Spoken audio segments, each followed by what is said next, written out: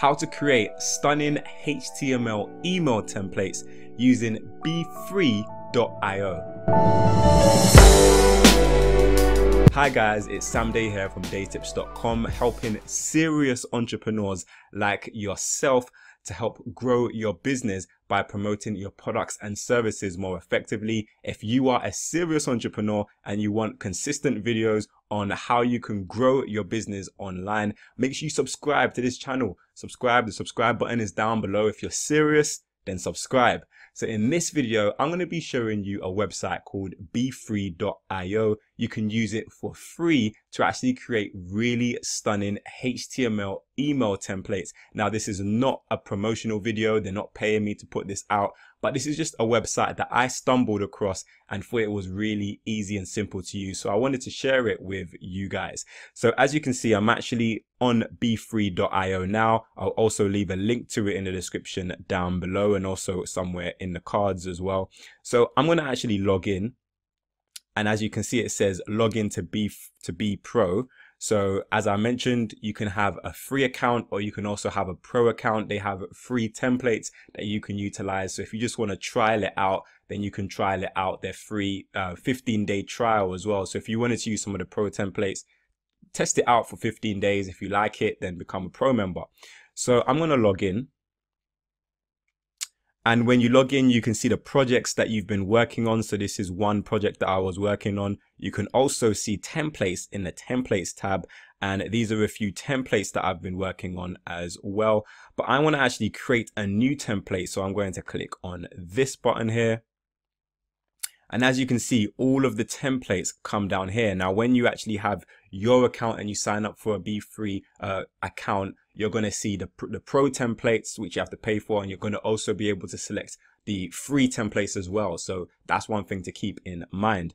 But the things that I really like about this is the fact that you can filter what templates you want to see. So depending on what industry you're in or what you're trying to create an email for, you can really narrow it down. So let's say, for example, you are having a product launch. You can click the product launch tab there and you can see the different templates that are specifically designed for a product launch, and you can choose the one that kind of best suits what you're trying to achieve and then click on it. So I'm going to choose this one, and you literally hover over it and click use this template. Before I click onto that, one thing to mention as well is you can also filter by industry. So if you wanted to find one that was industry specific, then you can come up here and you can find one there, and you can also search on what specifically you're looking for as well, and then you can filter it by tag as well. So it makes it really simple for you to find a template that is kind of useful for you. So I'm going to click use this template so I can give you an example of how to utilize be-free.io and kind of give you a mini tutorial just in case you're stuck on any of the elements. So this is what it looks like. And as you can see, when you hover over any element, it gives you options to actually edit it. So I'm going to hover over this logo here, and you can see that if I click on it, you can see that I can actually bin it, so I can get rid of it completely. I can duplicate it. So if I click this duplicate button, it duplicates that element. I'm going to delete that one. And you can also drag it. So this little icon here allows you to drag this. So you can place it, for example, if you wanted it underneath the text, then you could place it underneath the text. And you'll notice that when I dragged it, there's no content here. So I can drag new content here if I wanted to. So I'm going to come to that in a second. But let's say, for example, I wanted to change this logo and make it my own logo.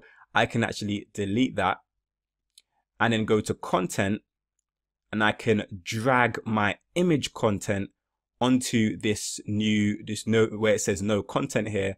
So now there's content there. But instead of pressing the browse feature, because I find the browse feature to be a little bit difficult to use on be-free.io, I'm actually going to drag my file to it. So what I'm going to do is I'm going to find the file.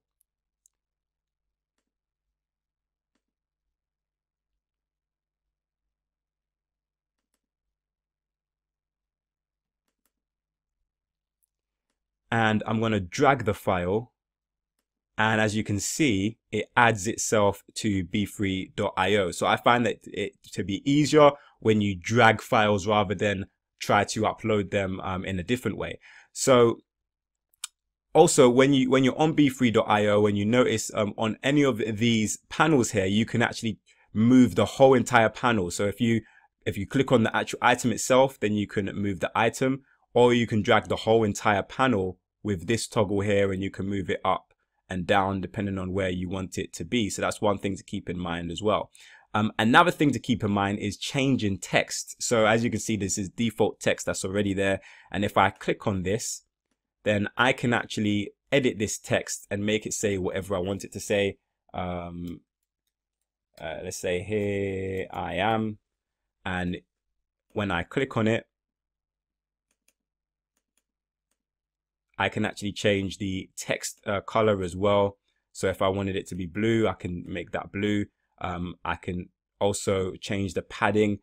So if I wanted it to be a little bit closer up, then I can do that as well. So there's a lot of elements you can do, and I can actually have text of my own. If I click content again and drag text down here, let's say I wanted to add a little bit of a slogan to my logo, I can drag it there and I can put not just any other product. Let's say that was my logo, so I can add that text there. I can use these kind of icons here to edit my text. So if I wanted it to be centered, then I can center it. If I wanted it to be to the right, I can make it to the right. I can bold it, italicize it, I can underline it. I can also change the font to be whatever I wanted it to be, and I can also make it bigger if I wanted it to make it a little bit bigger as well. So that's one thing to add to note as well, is changing text. You just click on it and then these icons come up there as well. You can add bullet points if you want to.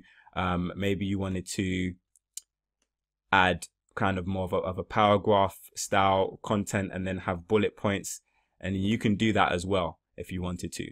So let's look at some other forms of content you can add. So you can also, we've spoken about dragging images, so you can drag an image anywhere you want onto b3.io. And when you drag an image, another important thing to note is that this auto width might be on, so that it might mean that you can't change the size of the image. But what you want to do is make sure that this is off if you want to change manually the size of the image, and then you can actually make it smaller, make it larger, and do what you want to that image. If you want it to be kind of aligned differently as well, then you can change the alignment. You can make it go to the left, you can make it go to the right, or you can keep it centered. So that's one thing to keep in mind as well if you want to change the size or the alignment of your images. Going back to content, you might want to add a button. So if you want to have a call to action and tell people where they can buy this product, whatever it is that you're trying to send them to, then you can add your button by, again, dragging it wherever you want it to be. And then when you click on the button, you can add your URL. So it's really important to make sure that you add your URL here. Don't forget that, because when you're sending your email out, you actually want people to buy. And if you don't have your link, or if you forget to use your link, then that could really impact your conversion rate. So make sure you have your link there. Make sure it's a working link that you paste there. And you can change your color of your button as well. So whatever color you wanted the button to be. And similarly, you know, your alignment, as we've changed with images as well, most of these features are the same. So however you want it to look, just play about with it. And again, if you want to change what the button says, just click on it, and then you can literally make the button say whatever you want it to say. So I'm going to make it say click here, and you can change also the font, you can change the size, and you can make it bold. So again, you know, go to town, make sure that your call to action is, you know, really prominent and people understand and know where it is that you want them to do. So let's look at some other forms of content. You also have a divider. So this is good. Let's say, for example, you wanted this bottom to be a little bit further away from this read more button. You can add a divider. So I can bring that and drag that here. So it creates more of a space. And you might see that there's a little bit of a line there, and I might not want that line to be there. So if I click on it, I can click on this color button and make it transparent by clicking on that. And the line is gone now. And I can add as many dividers as possible. If I wanted it to be even further apart, then I can add another one as well, and just keep on going really until I'm satisfied. Another feature is the social icons feature. Again, I can drag this down, and then when I click on this social media icon, it shows me all of the different icons and the links. So obviously you want to change these to be your actual Facebook links, your Twitter link, your Instagram link, your LinkedIn link, and you can add a new icon as well. So if you have, for example, a YouTube channel, you can click that and add your YouTube channel link, and any other links that are applicable to you. You can also add your social share links, and you can add other icons as well if you wanted to. So that's an important thing to note. Going back to content again, you can add HTML. So if you wanted to add your own custom HTML to this template, then you can do that as well. You can also add video as well. I don't tend to add video within the email. I tend to just link out to a video if I'm trying to send someone to a video, but you might want to add a video, and that's perfectly fine. You can do that by literally just dragging the video option into your template as well. So lastly, I want to speak about adding a row as well. So you might want to add a complete row. You would click on rows, and then you'll click on empty, and you can literally click on any one you want and drag it onto your template. So this is just a full row here that I've added. And then when you go to content, whatever you want that full row to be, if you wanted it to be an image, then you can just bring it here and drag it there and then bring your image in. But you might want to add a row that is kind of have two pieces of content beside each other. One that's smaller, one that's larger, as you can see here. And you can drag that there. Maybe you wanted to add an image in the smaller section and text. And you might add your image and your text and realize, wait, the image is too small. So you can go down to this one, and this one has a slightly larger first icon, and then it has and then it has a even larger text one. So you might want to drag that on, and that might fit a little bit better for you when you add your image and your text. And it has two here that are the same. So maybe you wanted two images beside each other, and you wanted to add two image icons, so you can do that if you wanted to.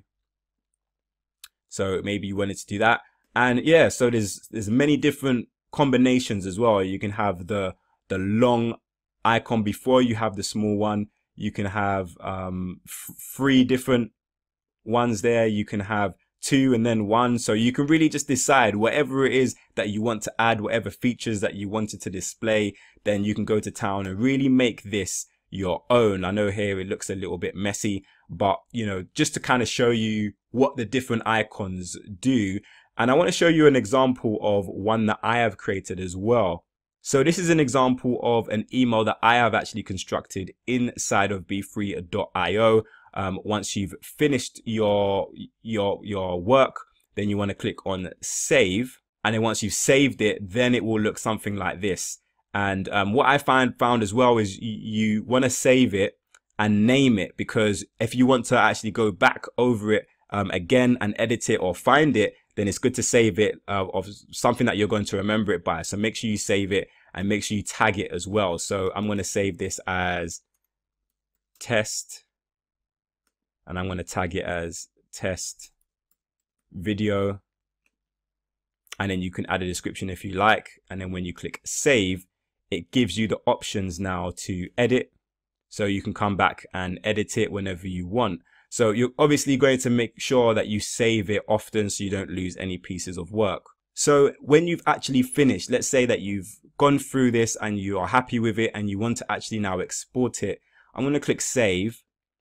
And then it will take me to here, so I can edit my template if I want. I can create a copy, and I've named it my new test. So I'm going to go to projects, and I'm going to go to create new project, and I'm going to name this project test video 1, and I'm going to click on done. So I'm going to open the project that I've just created, and I'm going to click on create a new message and go to my templates. So I can click on the template that I want to. So this is the one we've been working on in this video. So I'm going to use this template, And the good thing about creating the template first before you create the message is that you always have that template if you want to create a similar email, but maybe just change a few words here or there. So I find it really simple to do that. And then once you're happy with it, then you can click save, and then you can again make sure all of these icons are saved so you remember where it is and you know how you can easily find it. And then when you click save again, you will see this export message option. So you can export it. You can also send a test email to yourself. So I recommend that you do that because there might be spelling mistakes, or you want to know how it looks on your mobile phone before you actually export it. So, you know, make sure you send yourself a little test email. So literally if you click on test, you can put your email in there and then send it to yourself, and then you can see how it looks. And in the export options, you can download as a PDF. So you can see how it looks in PDF form. When I'm sending this as a solo ad to another provider, so someone who has an email list, I make sure I send them the PDF version as well, so they know how it's supposed to look. So when they import it into their software, if it doesn't look like that, then they can email me back and say, hey, look, there's a little bit of an issue. So make sure that you send them that as well, so they know what it should look like. You can export to another application. So as I mentioned, you can export it to Aweber, to MailChimp, to whatever application you want to export it to. So that's what that option is all about. You can keep images online and create a code. So if you click on that, it gives you this code and you can copy the HTML. Now, when you copy this, you want to make sure that you put it in a TXT file and save it rather than in a Word document, because if you put it in a Word document, then it's going to jumble up the HTML and it's not going to work when you input it into your email marketing software or when you send it off to somebody else's email marketing software. So make sure you save it to a TXT file. So I'm going to literally minimize this, go to search and TXT.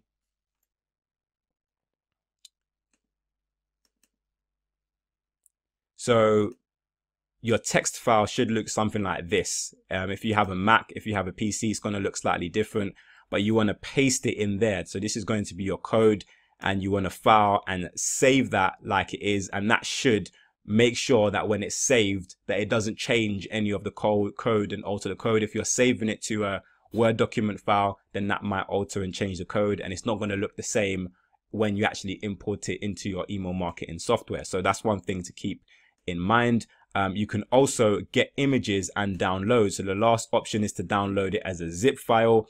So if you're using MailChimp, for example, and you select this, then MailChimp have an option for you to just upload the entire zip file rather than going through any of the code, the difficult code, and that makes it really simple for you. If you're using Aweber, however, then you're going to have to do this, which I mentioned, which was copy the code and then actually use that code in Aweber. So depending on what software you're using is going to depend how you use this and what features, but there's so many different features to export it that you should find one that really works for you. So I really hope this video brought you value. If you are using be3.io, then that probably indicates that you have an email list, or you're at least thinking about starting an email list.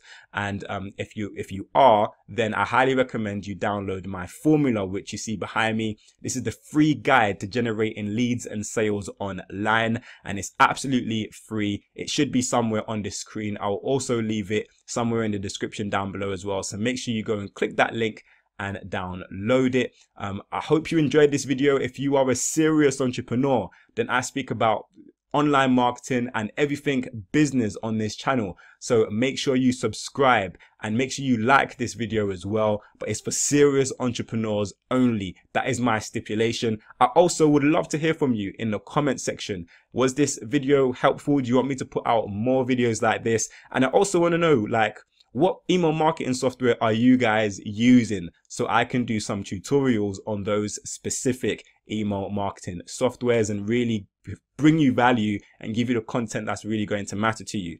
But if this video did help you out, then please click the like button down below and make sure you share this video with a friend. If you have any additional questions or comments, then leave them for me in the comment section. But until next time, watch some of my other great videos. Make sure you subscribe to this channel for more awesome business related content. Have a great day. Make sure you download the formula, and I will see you soon.